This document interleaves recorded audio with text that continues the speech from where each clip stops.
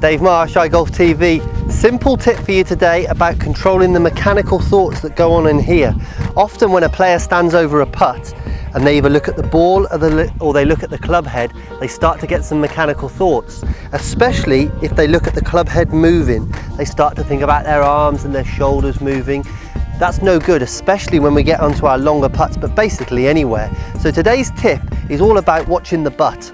And the butt is this part here. So what I'm going to get you to do is, especially when you go out on the putting green, on the practice putting green, but try it on the course as well, maybe not for the most important putt of your life, first of all anyway, but what we're going to do is we're going to focus our attention not on the ball or the club head, but on the butt of the club.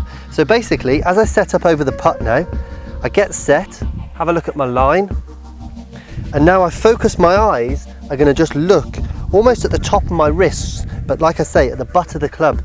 Now focus your eyes on that point and just let your athletic ability and feel take over. So I focus on the butt of the club and then I just swing it. Pretty nice putt. Could you hear that noise? Actually knock that one in. I'm going to show you from a different angle as well, but from here now, we just focus on the butt of the club.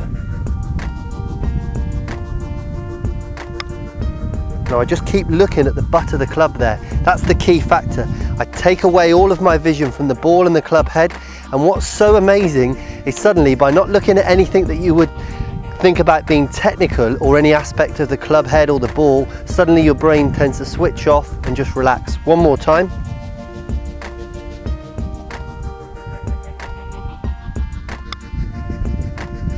Very smooth tempo there, very easy for me to roll the ball down to the hole and get awesome speed on it. So take away those technical thoughts, look at the butt. Now, that's the end of the tip for today. Click below if you enjoyed today's video. You can see yesterday's there, or come back tomorrow and I'll show you some more stuff. Farewell.